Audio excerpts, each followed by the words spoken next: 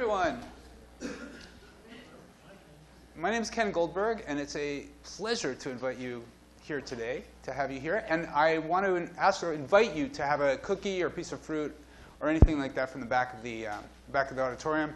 Originally, we were planning this lecture at 11 o'clock. It's a little too early for lunch, and we just said, we have to feed people. We can't have them come over here and not have something to offer. So please take me up on that.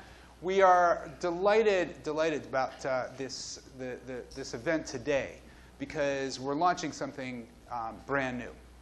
Before I mention that, I'll tell you that we're doing another event next week that's called Who Owns the Data? It's an all-day conference here, part of Citrus, and it will start at 9 a.m. to 5:30. It's right in this room. We have many speakers, including Brewster Kahle will be kicking us off with the keynote on that day. So you can sign up. There's information and flyers outside. But today's talk is an opportunity for us to highlight a new program that we just are getting off the ground. In fact, the official launch of this will be on July 1st. And we're calling it People and Robots. There's a lot more information on a website and a mailing list you can sign up for that will have information and updates as they evolve. The idea is that we're bringing together at least 60 or more faculty from the 4 Citrus campuses to investigate research at this intersection of people and robots. There's a huge amount of interesting work going on here. It's very exciting and timely, we think. There's going to be a big effort on deep learning as it applies to robotics. It has been extremely successful in the area of computer vision and in data analytics, but it has not as yet been applied to robotics. So that's one of the big areas we're going to be focusing on. Another one, for example, is in what we're calling precision irrigation. This is timely with respect to the current climate conditions we're facing in California. And we have an idea about how to use robots to very, very precisely deliver water in large fields. One of the themes that you've probably been hearing about a lot is the singularity, the idea that there's going to be a point sometime soon when robots will supersede us and will become irrelevant. So we are challenging that. We think that this idea is actually really a distraction from the important work that should be done.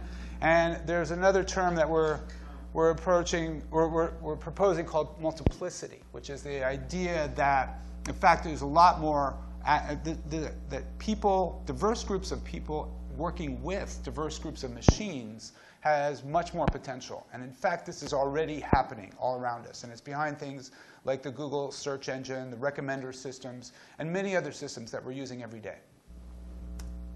And that brings us to John, because John I really think he's probably the perfect person to kick off this new program.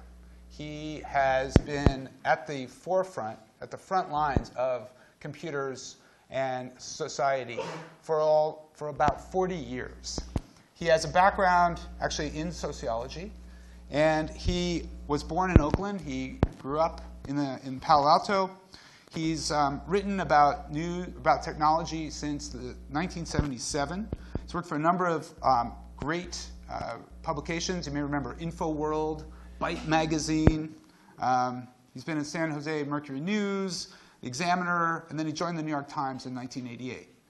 When he was there and was one of the first reporters to write about the emerging World Wide Web. Since then, he's had a number of recognition. He's on the International Media Council of the World Economic Forum. He's a fellow of the Society of Professional Journalists. He's won the Nathaniel Nash Award and the Pulitzer Prize in 2013. He's also one of our own. He's been a lecturer here at the J School. He also has an appointment down in the Bay. But he has a number of best-selling books. He's written a series of books that always address the questions of high technology in the context of culture. And so he's written about cyberpunks, about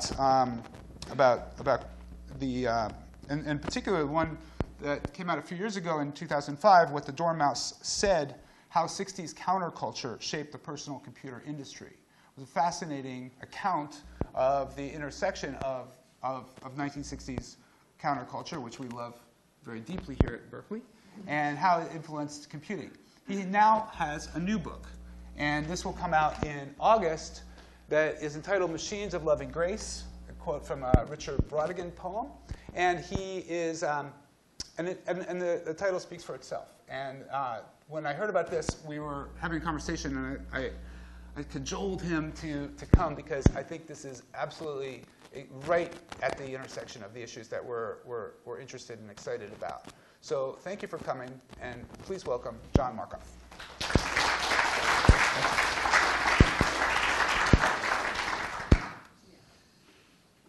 Let's try this one. Thanks, Ken. Hopefully we won't be irrelevant. Hopefully we'll be pets at best. Marvin Minsky's point of view. You know, this is sort of a marketing disaster. You can't buy this book for a couple of months, but I can point you to either Amazon's website where you can pre-order, or perhaps my own local bookstore, Bookshop West Portal. So this is about what I've been involved in. I'm going to talk about this book project, which began a couple of years ago, and discuss some of the characters that I write about in this book. First, just a tiny bit about my background. I gave up on covering computer security about 4 years ago. I'd been writing about it since the mid-1970s, and I decided if I had to write about one more testosterone-poisoned teenage boy, I was going to have an aneurysm, and it was time to do something different. And getting away to AI and robotics has been really a lot of fun. But essentially, in my time as a reporter, I've written basically two stories. The first story was the rise of personal computing in the internet, and more recently I've written about robotics and AI. And I prefer not to call them revolutions. That's a widely used term in Silicon Valley. I think of them as transformative. I like to reserve the word revolution for events that involve political violence. But the Valley tends to use the revolution term widely. And I think that if you've followed the recent debate over the computerization of work, which has come and gone in the United States since the 1950s, you can see that we're, in the last couple of years, remarkably spun up on what the consequences of this new wave of AI is going to be. And I tried to look at it from the point of view of the people who are designing the machines that will bring this about. And there's what's wonderful from a reporter's point of view about where we are now is that it's really like the blind men and the elephants. You have the same set of facts, and you have a wide spectrum of opinion about what's happening now. And I tried to answer the question of whether there's really something different about this new wave of AI technologies that are infiltrating society, that have touched off this debate on automation. And I frame it in terms of a dichotomy, and the dichotomy is between augmentation and automation. And just sort of to cut to the chase, my view, and this is particularly because my quarrel is with technological determinism, my view is that what we do still matters and will matter, particularly what the designers of these machines do. And is any particular technology inevitable? My answer would be no. That we shape, as McLuhan and Churchill before him have said, we shape our tools, and then they shape us, and I think that's sort of a profound insight and still very true. And can these technologies have a positive or humanistic impact? I think the answer is still yes. And my caveat is this is a reporter's eye view on what's going on, and my beat has been Silicon Valley since the mid-1970s.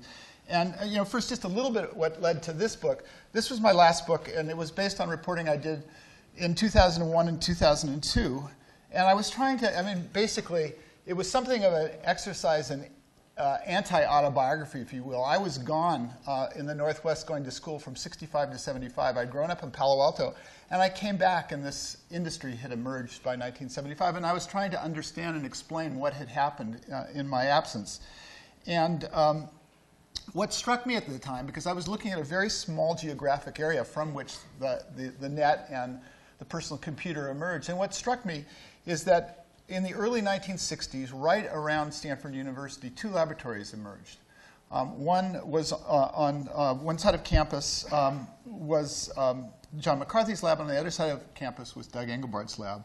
And they really sort of defined two philosophies of our approach to computing writ large.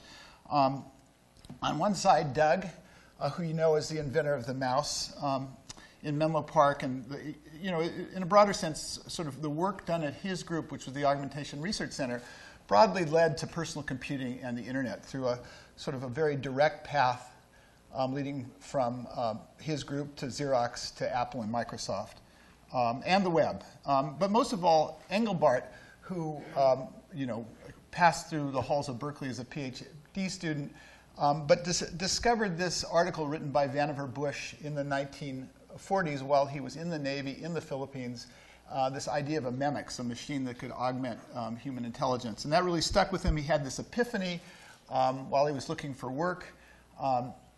And he decided he was going to make his life's work to build this stuff out of the electronic technology that had emerged.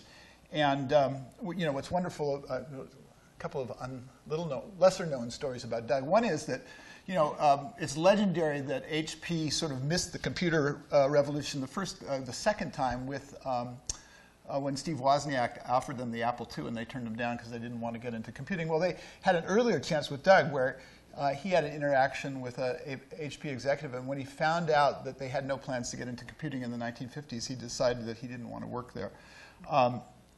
One of many errors that HP made over the years. But the other thing you might not know as well about Doug is that he gave the first paper shortly after the invention of the integrated circuit, sort of exploring its implications. He really understood scaling in 1960. He gave a paper at an IRME meeting. And at that point, he had a good understanding that the follow-on to MEMIX he wanted to build, there would be enough computing power for it, and he went on to do it.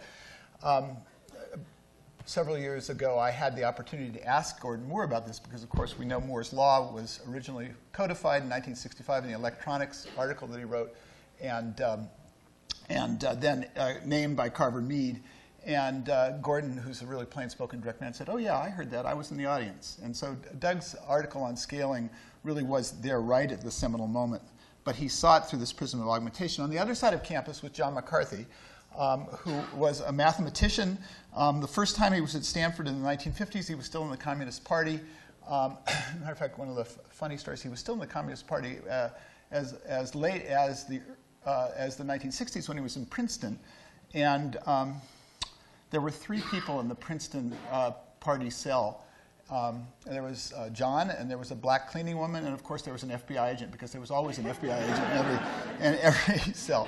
But of course he would be driven out of, he would leave the party over Czechoslovakia, and then he would move to the right. But that's a slightly different path than I'm going on here. He believed in the early 1960s that you could build a working AI in a decade. And he was funded first by Ivan Sutherland in the early 1960s. And in Mind Children, that's where I got that point from. Hans Moravec notes in Mind Children, in 1962, they thought it was a decade-long project to build a working AI. And of course, there's a long history of over-optimistic predictions on when we're going to get these working AIs. The best one I found was in a New York Times article in 1958 announcing Rosenblatt's design of the first perceptron, sort of the roots of neural networks. And at that point, they felt a working thinking machine would be built in a year. So now we've gone to 20 years. That's sort of the standard model. 1945, in 20 years, anything can happen, so it's very sort of convenient. But basically, I noted in my last book that there were these two groups on either side. One wanted to design people out of systems, and one wanted to augment systems. And I would argue that led to these two communities that have defined the modern computing world. One is the AI community, and the other is what's known as the HCI community, people who want to augment. And in fact, those communities largely don't talk. And the book is about those communities, the people who define them, and whether or not there can be any kind of a synergy, because I think that's probably the right answer. And there is a bit of irony because Doug at that point in the early 60s was an outsider. John McCarthy was working on the white-hot center of computing, artificial intelligence. Doug was working on what was seen as word processing. And the irony is, at least initially, it was Doug's work that led to the great commercial growth of the computer industry, and only now are we coming back and seeing the same kind of growth in the AI. So dial forward a couple of decades. AI goes through some great trials. There are 2 AI winners. The first one in England in the 60s, the second one in the United States in the 1980s. And we get to 2004 when Tony Tether, as director of DARPA, is sort of hunting around because Congress has mandated that we have 1/3 of all military vehicles autonomous by, guess when, 2015. How are we doing? We haven't really made it. And he's looking, and the DoD contractors haven't been doing it, and he's looking for a new way, and he starts these DARPA contests. And I was talking to Andy at that point, who I think was just coming or about to come to Google, and he said this, and this is a great quote, but I didn't quite get it. I didn't quite get the implications of what that meant, that robots were leaving their cages and starting to move around in the world. And but over time, it dawned on me, and while I was looking, and now if you look carefully, you see robots everywhere. I have what's called the Type 2 autonomous vehicle, a car that has adaptive cruise control, and it automatically brakes, and it has lane keeping, and oh, by the way, it recognizes bicyclists and pedestrians. And so we are kind of like the frog in the pot. This stuff is happening all around us. And I was working last year at Stanford in a place behind the campus up by the golf course, and I would go to Coupa Cafe for breakfast. And one morning I drove up, and I parked my car, and this Tesla pulls up next to me, and the woman opens her trunk, and she takes out her golf cart, and she walks off, and the golf cart follows her. And I just, the first time you see this, I'm a terrible, it's like the Yeti. I mean, it took me like 30 seconds to get my smart camera out of my neck.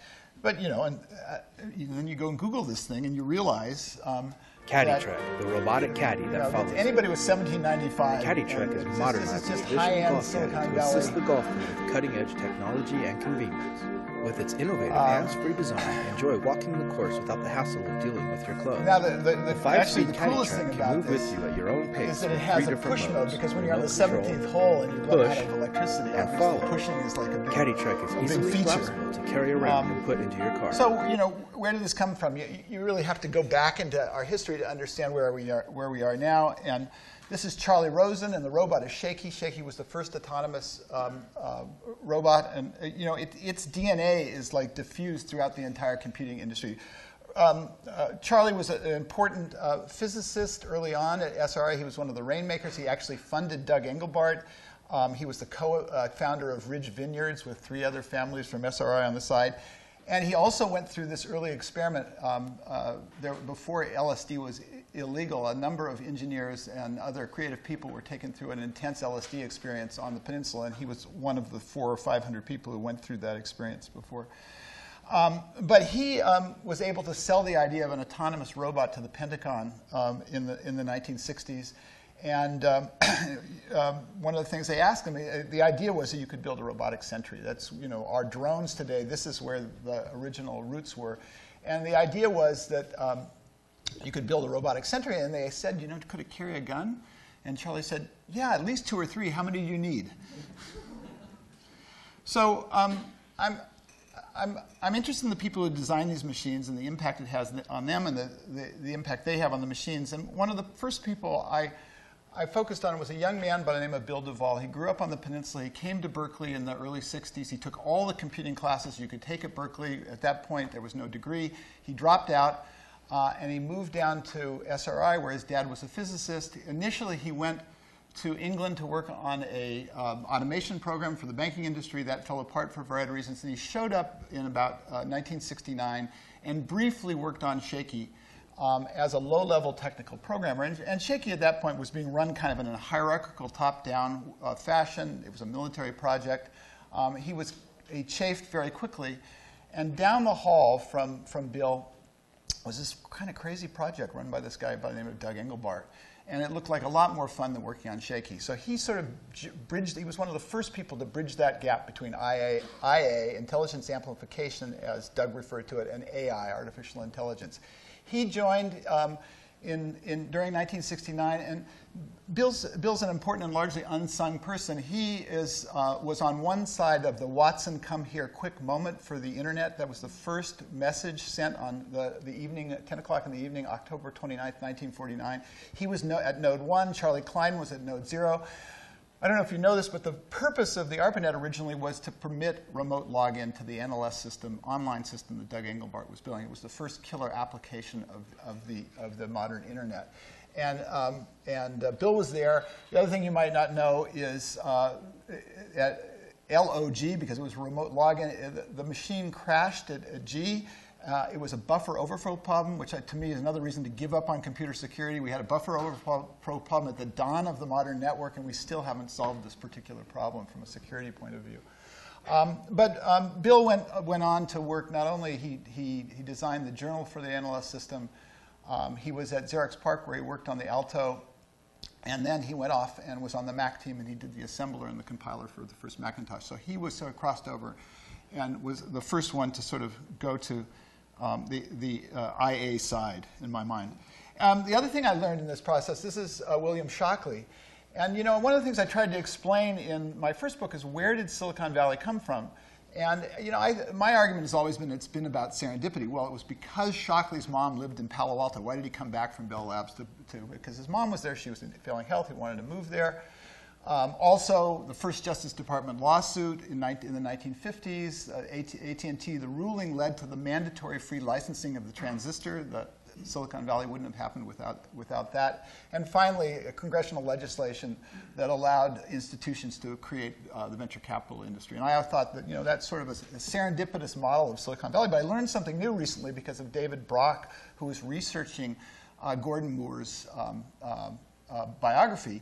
He stumbled across these papers in the Stanford archive about Shockley. And it turns out that there was an automation craze in the late 1940s and 1950s, right at sort of the dawn of interactive computing. And what he stumbled across, this is a schematic for a computer vision robotic eye. And what he stumbled across was this memo that Shockley wrote inside Bell Labs to build an automatic trainable robot.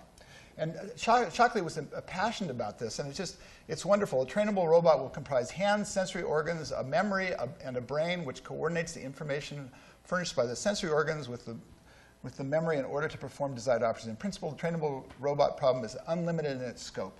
So he was very passionate about this, and AT&T decided not to go there. And that is what led him to Charlie Beckman, who funded, not the eye, he funded the transistor, but the initial sort of motivating reality was that Shockley wanted to build a robot. And that's at the very heart of Silicon Valley, which I think is not really known. When Rod Brooks saw this memo, Rod Brooks is a roboticist who created Rethink Robotics and has Baxter, which is essentially this thing. He passed the memo around to his employees, and nobody could date it.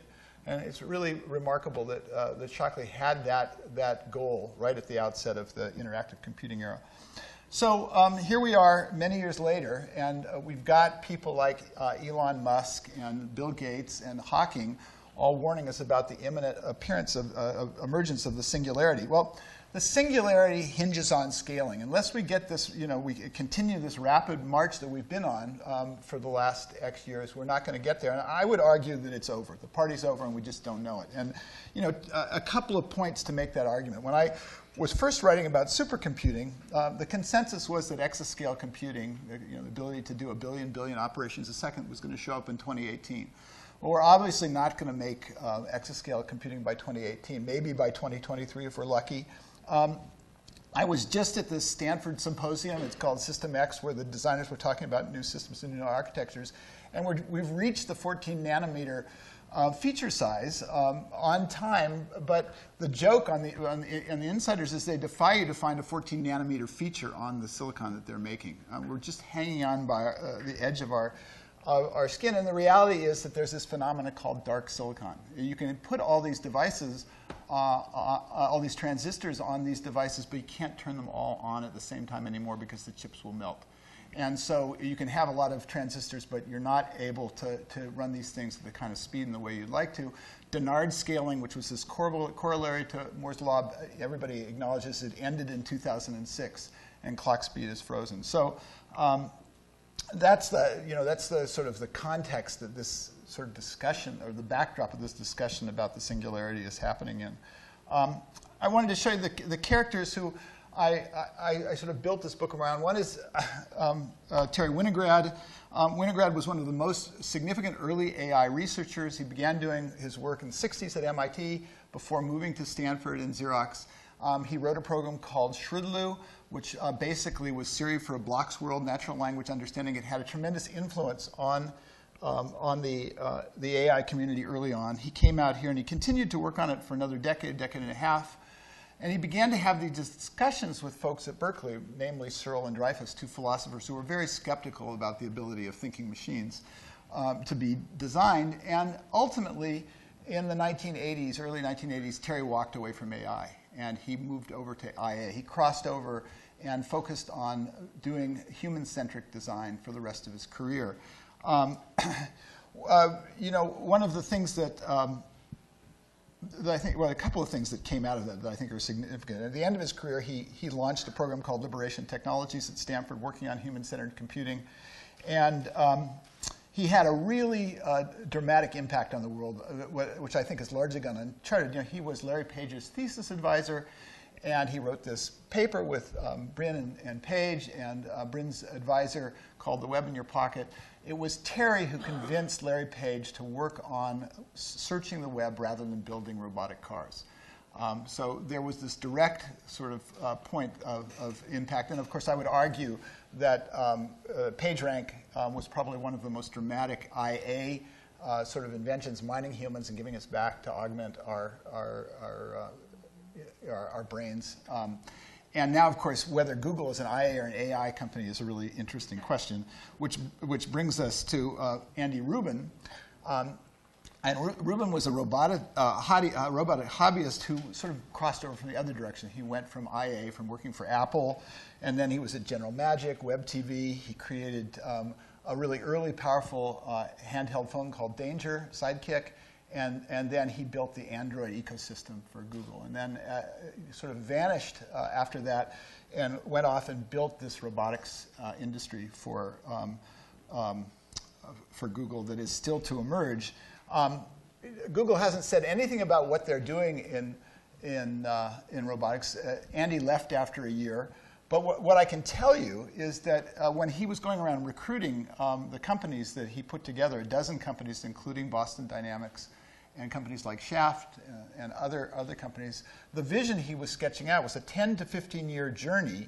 And in particular, he described the notion of the Google car showing up in front of your house and the Google robot hopping off the back and dropping the package on your steps. And then, it seems kind of like a wild idea, but if you think about the Amazon drone, it's not as wild as the drone flying up.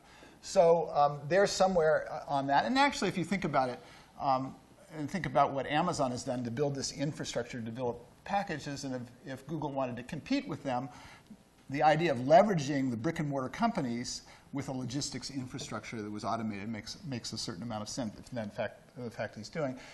Originally I wanted to build the book around Rubin and another guy whose name is Tom Gruber.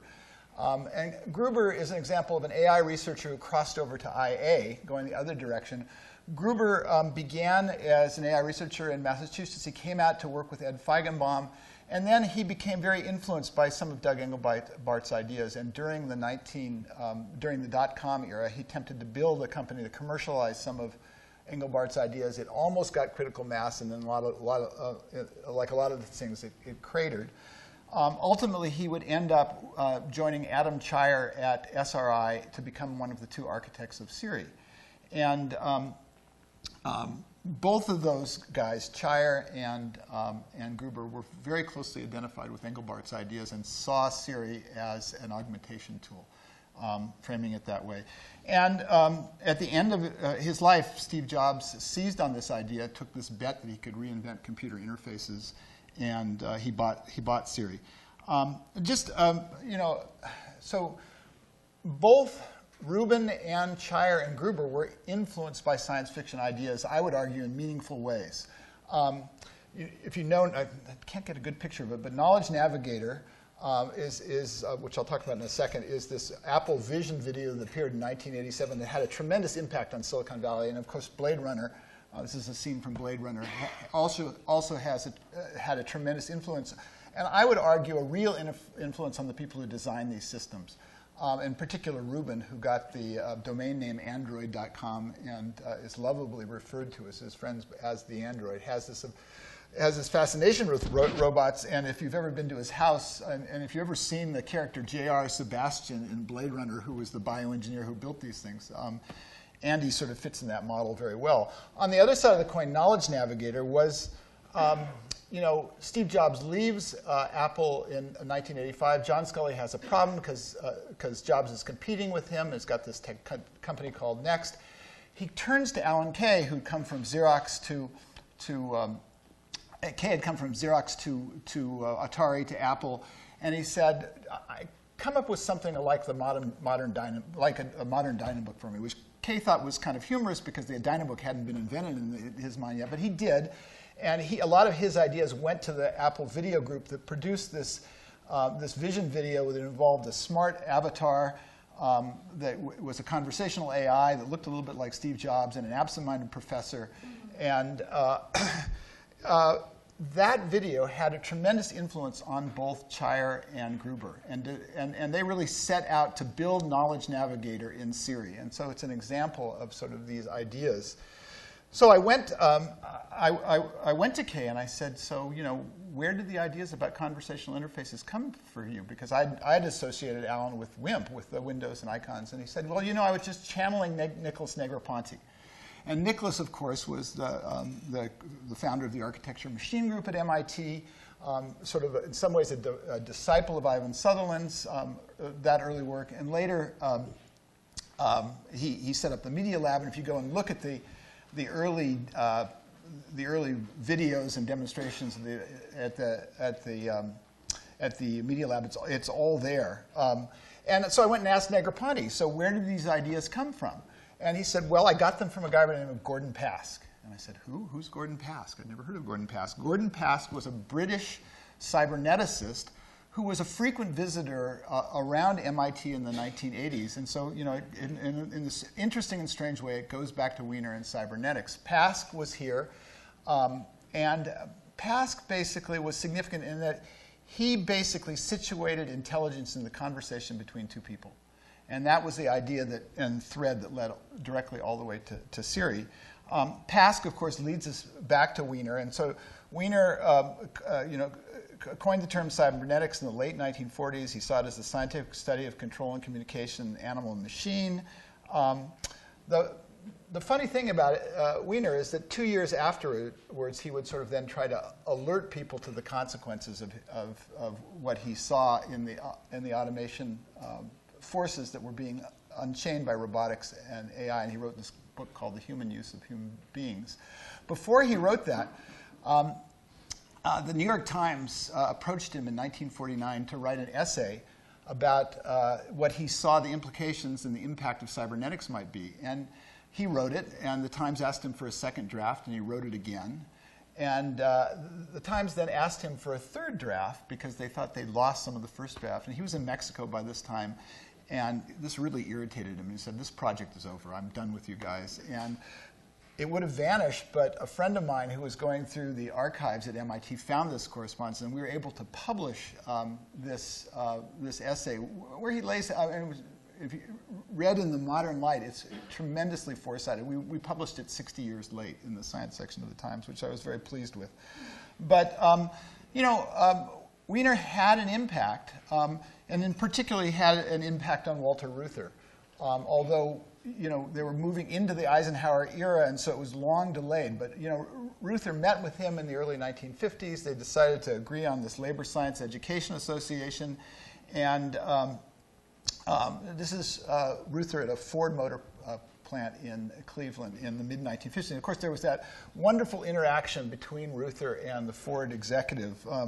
the Ford Motor executive was asking him, showing him this new automatically controlled machine in the mid-50s, and he asks him, how are you going to collect union dues from these guys? And Ruth replies, how are you going to get them to buy Fords? And of course, we're still at that point years later.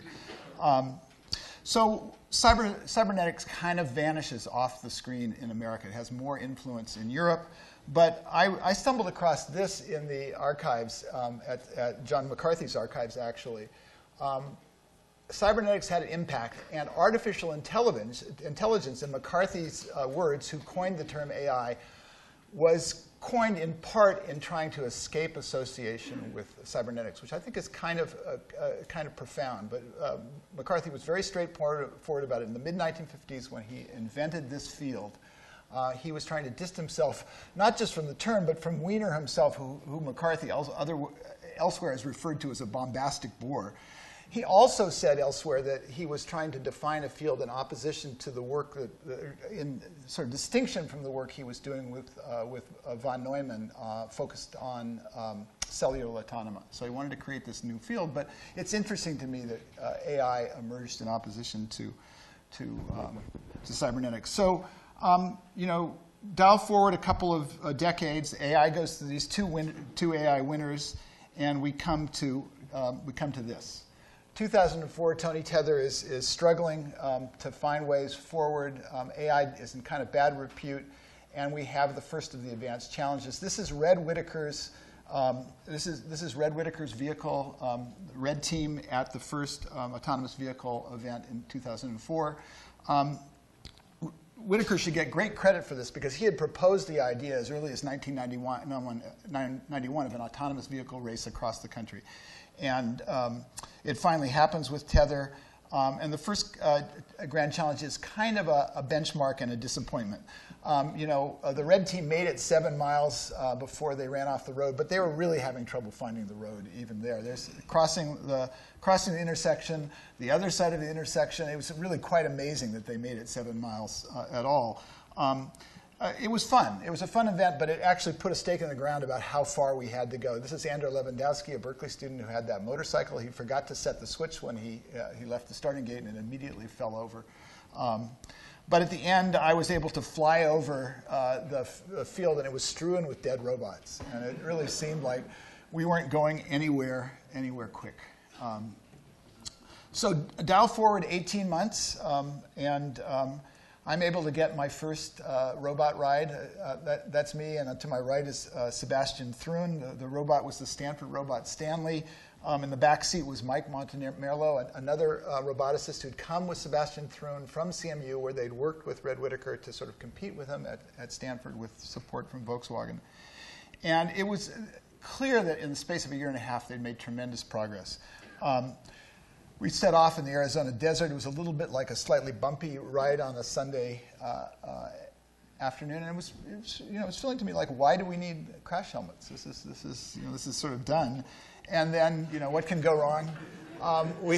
We came over this swale, and there was a branch hanging over the road, and the LiDAR saw it. And before Sebastian could hit the e-stop button, we were off the road. Can't really see it here, but this was right between two piles of boulders, so it was kind of fortuitous. Sebastian was really quite creative, and he sort of straightened out the LiDARs, and we took off again. Montemerlo took out this block of code that was supposed to make the robot more comfortable for humans, and we were on our way. It was a tough day. There were all kinds of things that sort of set us back. But, with a couple months after that, this had a dramatic Ladies and gentlemen, boys and girls, this is the Stanley. it's been done. It was actually more thrilling than it looks, but Red Whittaker's team led for most of the way. They had a mechanical failure, and Stanley won. And Tony Tether was vindicated. It led in a pretty direct way directly to Google X. It sort of launched Sebastian's career. He became director of the Stanford AI Lab. He went on to Google X and the secret projects. It was kind of a really poignant. This is Red Whittaker after the event. He gave this a really remarkable speech on any Sunday like a football coach, and a year later, he came back and had his revenge at the Urban Driving Challenge, where he, with GM backing, he won, and the Stanford team was second. So 3 years later, the automobile industry is dramatically affected by this, and I'm giving you this history because I think the same thing is happening now with the next grand challenge. But in particular, the automobile companies realized that there was a parallel here and that they were at risk of finding themselves in the same position that the hardware vendors were with respect to Microsoft. When Microsoft developed the operating system that ran all the world's computers, they didn't want Google to develop the operating system that ran all the world's cars. And so within the space of a half a decade, virtually every car manufacturer in the world moved a laboratory to Silicon Valley. I began hearing rumors. Sebastian had gone to the AI lab. He kind of talked a little bit, and there were these rumors running around the valley that Google was driving cars on public highways at night, on 280, down to Los Angeles. The story was that the rumors were running around for a long time, and finally I was actually at a family Christmas party, and my cousin's son said to me, I went to high school with this guy who's being paid $15 an hour to sit in a car driven by Google, to sit in a car that he's not driving. And so I went to Sebastian after I'd walked over to campus, and they were literally hiding in plain sight, anybody who wanted to. I think the reason they were able to get away with this for so long is they were also driving the Street View cars, and the Street View cars had this large mast on top of them, and nobody could tell the difference between the two, and they were driving at night too. So I was able to get my second drive in a robot car, and at that point, the progress really had been dramatic.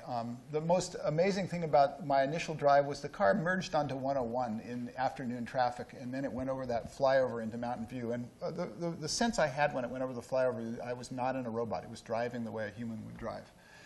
And since then, they've gone on. That's a long story that I won't get into, and we're at a very interesting point. Google sort of shifted its direction. But I wanted to talk about a couple of other things here. And this is sort of our progress on Andy Rubin's vision. This is Boston Dynamics before the Grand Challenge. This is as designed by the best roboticists in the world. This creates a certain perception. You have to remember this is teleoperated. What we're seeing here is humans and machines working in tandem, even though it looks like it's just machines. Here's the reality. This is a team working with a machine designed by Boston Robotics before the last Grand Challenge. Some students at Worcester Polytechnic. And you can see it's a lot more like watching grass grow. You said it's a no? Yeah.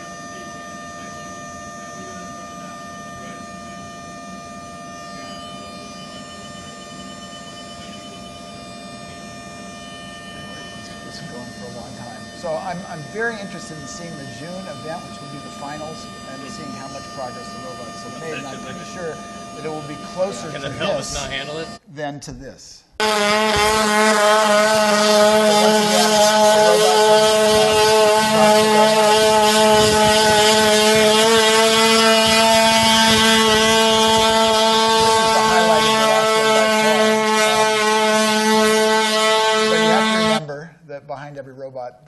There's a human who's controlling them. And that's actually true for this as well. I don't know if you've seen this on the internet, but this shows the rate of progress in a really dramatic way. This is Spot. What's interesting about Spot in part is they've made Spot both for DARPA and for Google. For one would assume different applications, one would hope different applications. But look at how quiet, Now, but the interesting thing about Spot, there are a number of interesting things. So it's wonderful. This is Mark Raybert's work, and he's one of the best designers of walking robots in the world. And he sort of has a mind of his own, and he didn't ask Google if he could release this video. And Google just totally freaked out internally because what it touched off was when the robot was kicked. It turns out there's a robot lovers movement and they were just freaked out that people were kicking the robots, which I think is a very significant fact, actually. So there you go, to the point of climbing up the stairs and delivering your package. They can get up the stairs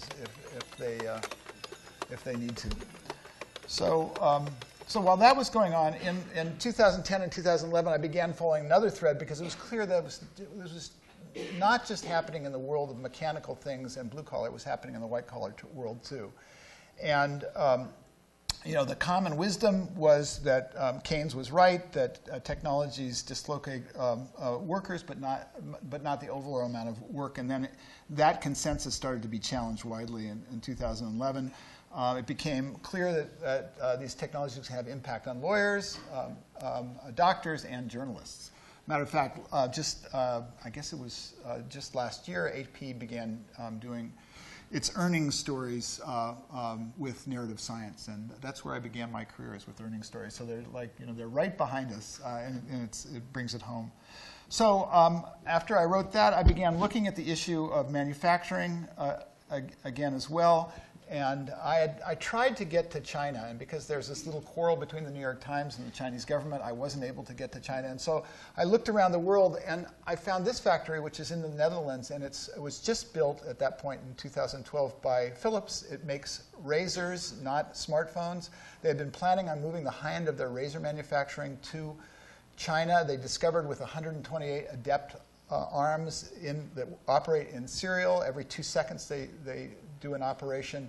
They're able to build a plant that makes 15 million razors a year. And what was significant to this about me is this is, from a mechanical point of view, more complex than building a smartphone, which is largely electronics.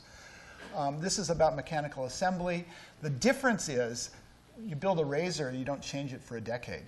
You build a smartphone, you have to be able to reprogram the factory in 9 months to 12 months. And so the question is, how quickly will these machines be more flexibly programmed? So you can see it coming. I also went to a factory in Milpitas, just down the road, run by Flextronics, which makes solar panels. And what was great about this is they had this big sign, because Governor Brown was there, bringing jobs in manufacturing back to California. It's a solar panel factory. And I counted the workers. There were 9 workers on the line. And, you know, multiply by 3, you have 27. So the jobs are coming back. They may not be that many. But a caveat. So, you know, we're all sort of certain that this is happening, and I've actually become skeptical about a lot of the stuff that's been written. This was a book written in 1995 by Jeremy Rifkin. He argued for the end of work in 1995, and the rich irony is that the U.S. economy grew from 115 million workers to 137 million workers in the decade after his book. But this time, for sure, is the common wisdom. I remain skeptical for a number of reasons. This is sort of a sketch of what's happened. It's great from a reporter's point of view. As this began to happen, I think David Otter had sort of the most profound and worrisome point in 2010. He talked about the hollowing out of the middle class as these routinized jobs in the middle class are disappeared. But you can get an argument from something like the International Federation of Robotics that argues that robots will create millions of new jobs because of indirect economic activity. And of course, there's Robert Gordon, who's this sort of grumpy old economist who argues that productivity is this one-time bump that happened with the advent of computerization, but it's over. And if, in fact, Moore's law is not going at the pace, maybe he's right. Moshe Vardi argues no jobs at all by 2045. The most troubling sort of point to my mind is this NBER paper last December, which argues that, in fact, it's not hollowing out like Otter said, which, you know, he argued there was growth at the high end and the low end, no middle class. What the NBER guys found out is that it's actually a downward slide. And so that high-skilled workers are displacing lower-skilled workers as they're pushed down the job structure, and the people at the bottom are pushed off. That said, when you start to look at the specifics, it's very interesting. This is all of the books that have come out recently on this subject have sort of pointed to Kodak versus Instagram. 140,000 workers at Kodak, 13 at Instagram. You know, they killed Kodak. That's the easy description, and it's just absolutely wrong. First of all, if you're going to make this argument, you have to ask what happened to Fuji. Fuji, which was a competitor to Kodak, did fine just crossing the chasm. So you have to make that explanation.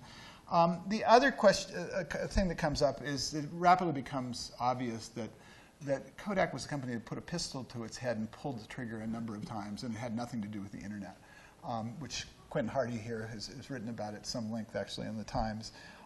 But, you know, Instagram could not exist until the mature internet emerged. And the mature internet, according to McKinsey, generated 2.6 million, mostly good new jobs, and was responsible for 21% GDP growth over that time in the developing world. And I just wonder if the agricultural workers who were being pushed off the land at the start of the Industrial Revolution would have seen the future clearly at that point. ATM is another good example, because President Obama got in trouble several years ago when he said there were fewer ATM workers. It turns out there aren't fewer ATM workers, that the number has remained rather stable. What's happened, actually, is that the internet and computing has led to the explosion of branch banking, many new branches. They want consumer-facing employees, and so that's actually increased the number of bank tellers. And what's gone is the back office of the bank has vanished. The people who used to handle checks, and they've evaporated. So the question for me is, what jobs should stay and what jobs should go? One of the companies that Andy bought was called Industrial Perception. They're now inside Google. And they're driven by that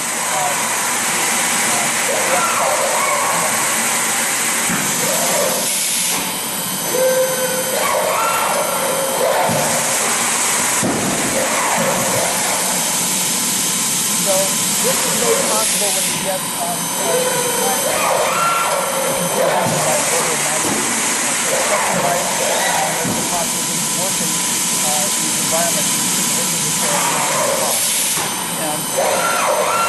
so you know, they were going to get a contract with UPS. Humans move a box about every 6 seconds. They weigh up to 75 pounds. They get tired. Their backs get hurt. They thought they could get to a box every 4 seconds. And so I think it's kind of, that part of the logistics supply chain is basically over. There weren't that many workers who are actually physically moving boxes. But think about stocking shelves in supermarkets and other kinds of opportunities. That's clearly on the horizon. You know, but once again, it's nuanced. There's a company that's gotten a lot of attention in San Francisco called Momentum Machines, started by a young man by the name of Alex Vardakauskas, and it's created a tremendous. It makes hamburger making machines, tremendous amount of attention, and people are worried that he's going to do away with the guys in the back room in McDonald's. But Vardakauskas, that's not what he wants to do. He wants to go after Blue Bottle and build a model of making hamburgers which is similar to a Blue Bottle coffee chain. Basically, you'll pay $9 for a hamburger in his view of the world because it will be a custom, perfectly made hamburger. And the interesting part about his model is that there will be a human concierge serving you a robot-made hamburger in his worldview. He wants to hire unskilled workers. His idea is they will work in his chain of hamburger places for 2 years, and the trade-off will be that he will offer them a range of sort of Udacity-offered skill training programs so that it's up and out. You come through, and you're gone after 2 years with the skill to do something one step up the ladder, which I think is an interesting idea. I'm going on too long, but just a couple of last things. I just wanted to say about Watson, it was kind of a scam.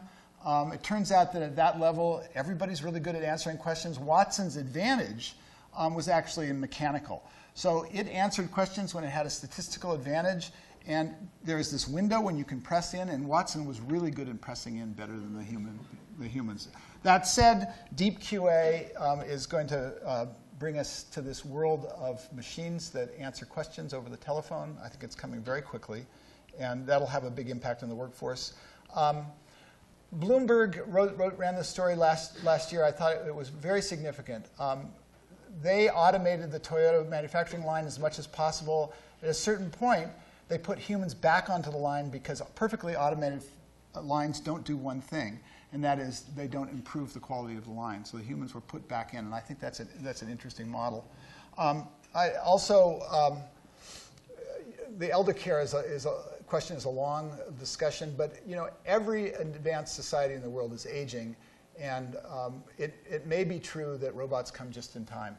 That that a robotic model is the one that will succeed in caring for elders in an advanced industrial society. This is Gary Bratsky. He was one of the authors of open source library called OpenCV. He's one of those people who made that transition from AI to IA. He was an Intel researcher. He worked on the Stanley project. He started OpenCV, and recently he went from Industrial Perception, the company that was a startup, to a company called Magic Leap, which is doing augmented reality glasses, which in his mind is basically the reinvention of personal computing. It's a human-centered technology that will basically, I mean, Magic Leap, the company that he's working with, believes that they can destroy the Asian display manufacturing industry, that in the future we will not have displays and we won't sit at laptops, but if you want a display, you'll do this, and there'll be a high-resolution display in front of you. And I thought that was great science fiction until recently when I actually got a chance to see their technology. And I now think it's actually a reasonable expectation. The technology is very intriguing, and it could be human-centered.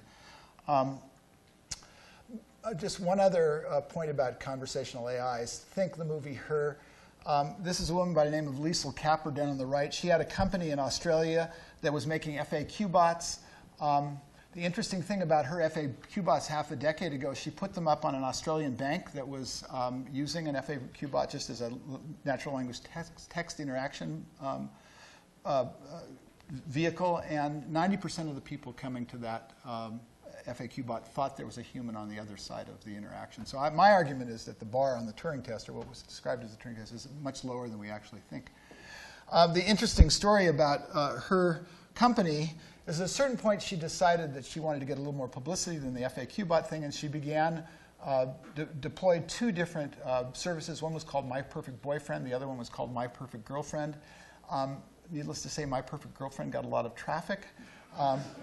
She put a paywall up for My Perfect Girlfriend, and 4% of the presumably male visitors continued to pay for the privilege of interacting with My Perfect Girlfriend. She read the transcripts.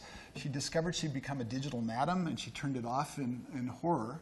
But I think that there was a sort of a profound insight.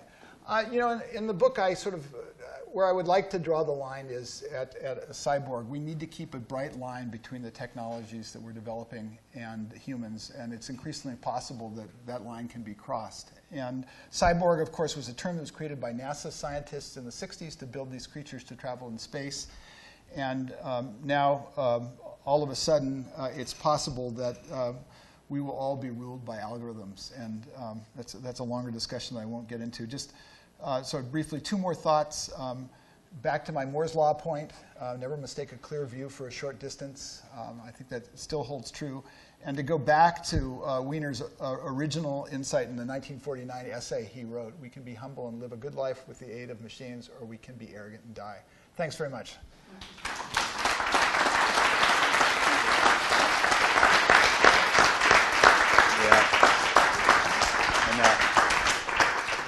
Oops.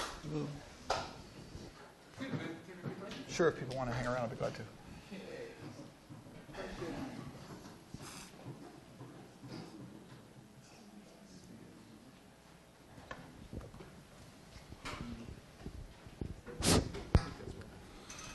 John, great talk. You mentioned only one woman and no people of color in this whole thing. Is there what's with that? Well, what's with that? I think that in keeping with the nature of the computing industry, that I'm reflecting what's out there, as sad as it is. And I don't have a good answer to what will bring. Well, I do have a good answer actually, and I think it's something I read about that's happening here in Berkeley. It turns out that the participation rates in the programs that I wish I could. It's something that's happening at the engineering school. When you change the study matter to human-centric things, it turns out the women's participation in these mathematics and engineering-oriented subject goes way up, which is a really interesting insight for me. And I think there's been some confirmation of that at other places besides Berkeley. So maybe there's a hope in this sort of IA-centered focus. I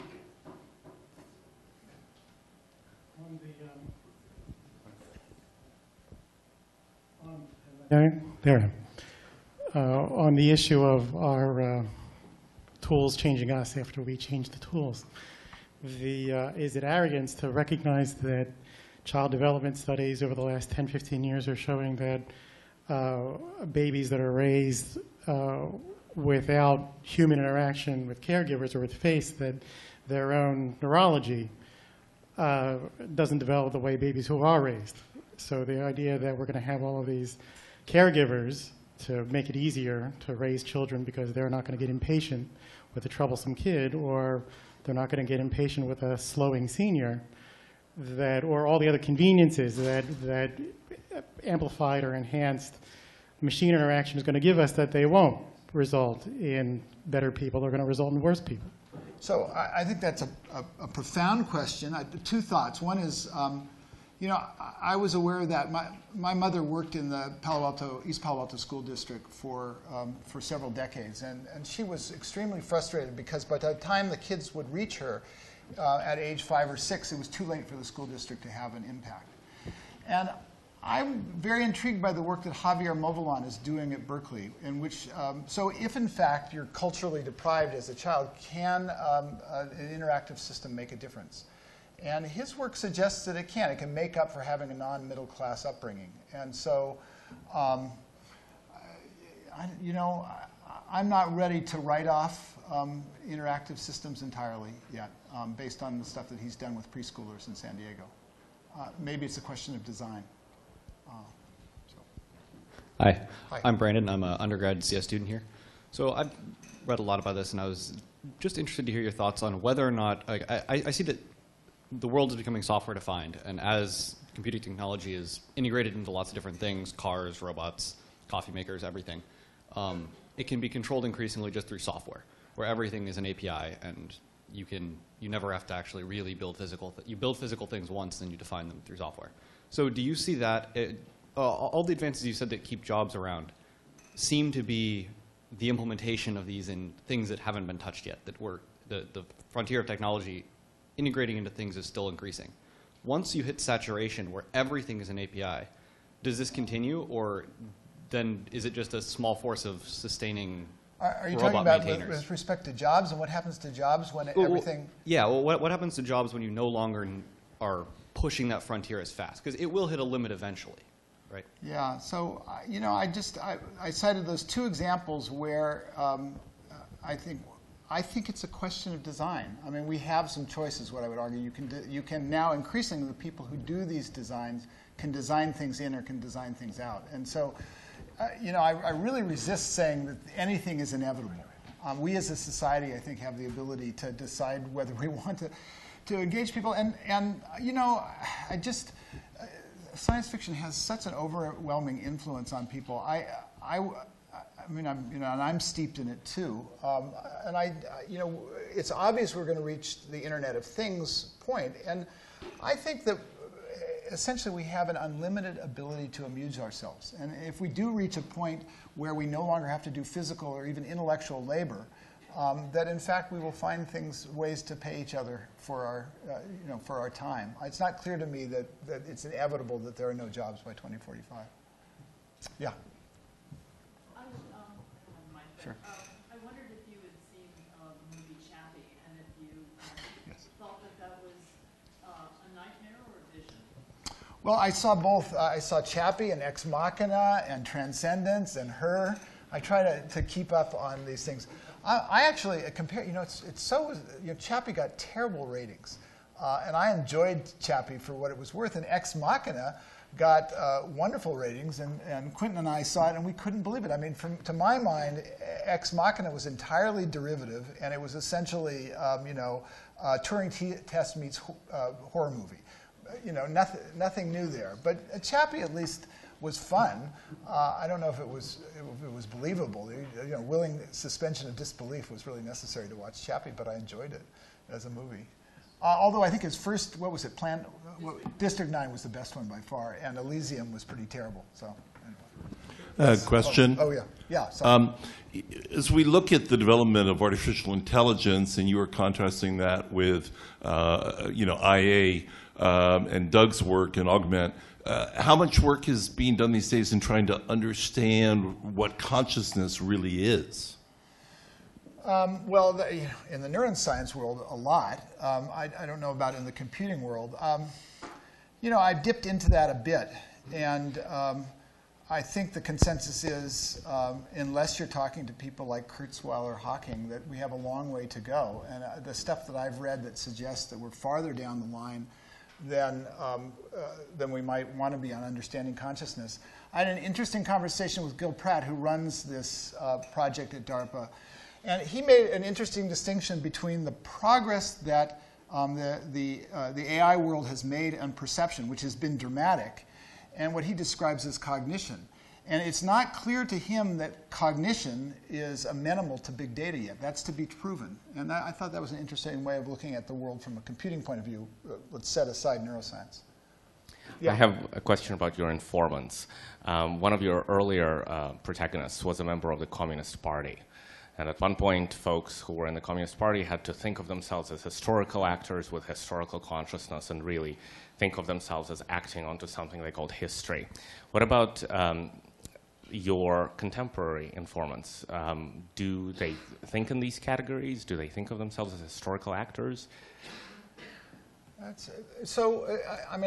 Framing that as IA versus IA, what I found in doing reporting is that a lot of the IA guys didn't want to step up to the ethical issues. They were engineers, and they were interested in specific problems, and they had a very narrow view. People in the IA community, by and large, have a broader view, I think, and they see their work as being, human-centric and having kind of Doug Engelbart augmentation point of view. My sample size is way too small. There was once upon a time an interesting group in Berkeley called Community Memory, and just to your point about the Communist Party, I remember that they found a young man working outside of their project in the streets in Berkeley, and he was a member of some Marxist group, and they pulled him into Community Memory that did interesting early software work because they decided it was easier to train a communist to be a programmer than to train a programmer to be a communist. That was Tom Athanasiou. I hope he's not here. But So it's interesting to me that you draw this distinction between actually augmenting people's bodies, I guess, when it seems to me that that's almost a natural extension of all the work in augmentation that has come before it, like prosthetics and replacement hearts and knees and all that stuff. Why do you draw the line for people doing that without that? I have to admit, I haven't thought about this deeply, but I have worried about this, once again, science fiction-inspired notion of the Borg. What can possibly go wrong if Google and Facebook are designing algorithms that make our decisions for us? I mean, one of the things I describe in the book is, Google Now is, to me, sort of symptomatic, and Siri perhaps, symptomatic of sort of a generational shift. My generation basically was very negative about us telling us anything. And now we seem to have moved to a world where we take our life instructions from our cell phones willingly. We have a generation that's very sympathetic to that. And where does that go? And where does it go if, in Neuromancer, they defined that thing as a Microsoft with a small m. You could jack in any kind of functionality you want. That was science fiction. Read the Brain Project now. Read the intent of the Obama Brain Project, and they not only want to read from, but they want to write to the human brain. That's not science fiction. They want to be able to read 1 million neurons simultaneously and actually write to neurons. So what could go wrong? What could possibly go wrong? Yeah. Just to comment on the very first question, I think the gender imbalance really remains to be addressed here. But within, you've mentioned the broad dichotomy between AI and IA. Within AI, over the years, over the decades, there's sort of been the rise of the Bayesians versus the diminution of the model-based approach, and which sort of points itself up, particularly when language comes in. and when understanding comes in. Do you have any comments on that dichotomy within AI? Yeah, so the question is, can you get all the way there based on the rapid increase in progress that's been made by the various techniques, Bayesian, neural net, deep learning, what have you, and what are the limits? And you know, because there is this sort of perception that now we're on this fast uptake. We have companies like DeepMind that Google bought for $500 million that can win at video games. Is that about pattern recognition or is that about cognition? If it's on the pattern recognition side, you know, how far can you go with that? Can you build cars that are safe, you know, can drive safely by themselves, or do you need something more? And the people in the field that I've talked to argue that you need a breakthrough on and something that's not just about pattern recognition to get to the next stage. John, I might have a helpful anecdote here, because I was recently on a call with the DeepMind people where they proclaimed how many video games they'd won. Basically every Atari game in the 80s, this thing could just figure out all the rules. And figuring out the rules is an interesting thing. But at one point, at a break, the guy said, it can win at submarine, but to actually understand what a submarine is an object to move through the water that rises and has people in it, that will require a different algorithm. And as if that was just an incidental problem. It's obviously an enormous problem. And they just assume that's something they'll lick. Well, there's no evidence that it does that, because it solved all of the video games by trial and error that no human would ever undertake. And when it learned from one video game, it couldn't take to the next one. It just started from zero each time and reinforced it, the way it does translation. To my mind, the more important dichotomy here is autonomy as opposed to intelligence, because we're building these machines that are capable of acting in the world, and we should just not worry about whether it's human intelligence or not. We have enough to deal with the fact that the machines are increasingly autonomous, particularly in the context of being weapon systems. We have time for just two more questions. So, yeah. Thanks. Oh, no, I'm sorry. Wait, sorry. Oops, sorry. We'll make it three, but we'll go to yours real quick, and then yours, and then one big science fiction writer that brings a lot of these ideas into the public for me is Isaac Asimov. And I was just curious if he had come in through any of the discussions that you'd had. Well, there's the zeroth law. You know, the robots should not do anything to harm humanity. And, I have to confess that I did all of my Asimov reading in the 6th grade, and I need to go back to refresh. He was very influential now, but I feel like, all of these things we're discussing were basically first defined by Asimov. I'm not close enough now to know how they're having an impact. Yeah. Just a question. We're talking mostly about consciousness and cognition. Sherry Turkle and others talk about when people are using technology, there's a reduction in empathy that's noticed. I wonder about this question of how about emotion versus the question of cognition, and the question of empathy in particular. Yeah, so I'm very anxious to answer that. I'm loath to do it because I'm working on a story about that right now. And the hint of where I'm going is I think it's very culturally prescribed. And so what may be true about our culture may be very different, for example, in China, with respect to the things that Turkle was talking about. I mean, she's very worried about people being isolated by their primary interaction with machines. And when I start to probe in different cultures, the nature of the way they interact with machines may be very different than the United States. And I'm still sort of poking around there, and so I don't want to say anything more than that. Louis, hi. Hi, John. Thanks for the fascinating talk on a cool intellectual adventure. And I was just curious, of all the surprising things that you ran across here, what was to you the most surprising of all of the stuff?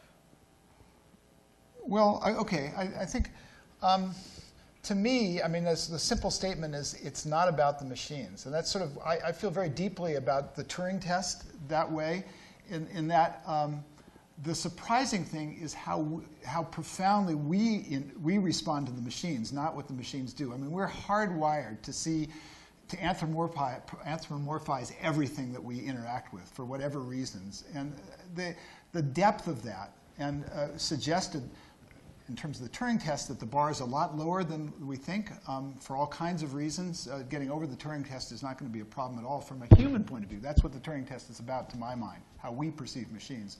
And I think that was sort of the thing that really struck me.